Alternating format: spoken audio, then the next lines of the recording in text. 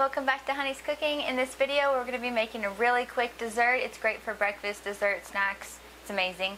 It's a one-pan fudge cake. So here's our one pan, all of our ingredients. We're going to put them in the pan and cook it. Simple as that.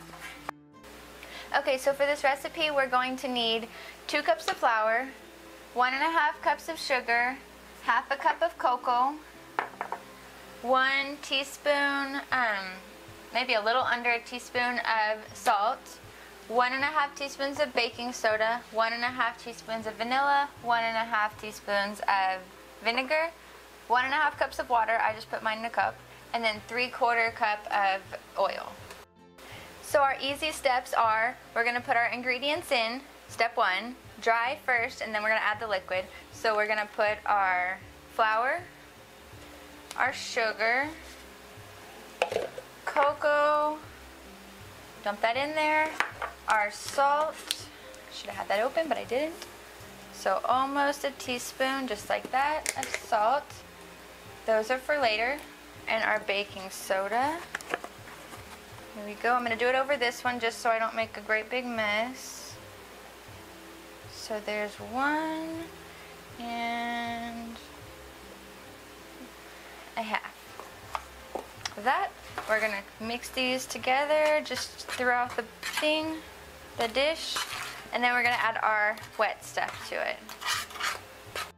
So now for the wet ingredients, I've got 3/4 cups of oil in here. Our water's right here, and we're going to add our vinegar and our vanilla to the oil before we add it into our pan. So 1.5, you want to be careful with the vinegar not to put too much of the vinegar because you don't want it to taste like vinegar. You just want a little bit in there to help it stay together. I don't know the science of exactly how it makes it stay together, but it works because that's how we make it, and we've made it several times and it's amazing. There we go, vanilla for taste, and we're going to dump this into here just across it. I'm going to mix these and then add the water in there, and then we're going to put it in the oven.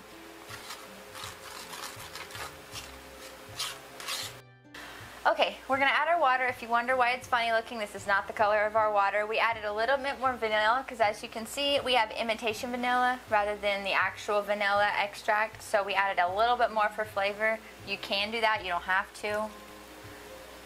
So we're going to add our water to get it nice and moist, that extra vanilla, and now we're going to keep stirring, and then we're going to add it into our oven. Our oven is set at 350 degrees. Alright, now we're going to stick it into our 350 degree oven for 25 minutes.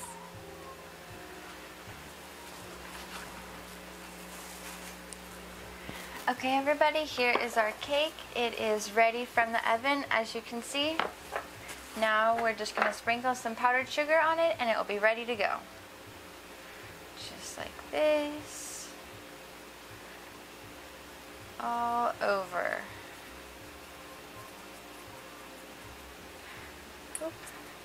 How amazing that is. Can't wait to dig in. There's our final product, guys. Thank you for watching, and we hope you like this cake and that you keep watching for more great recipes. See you next time.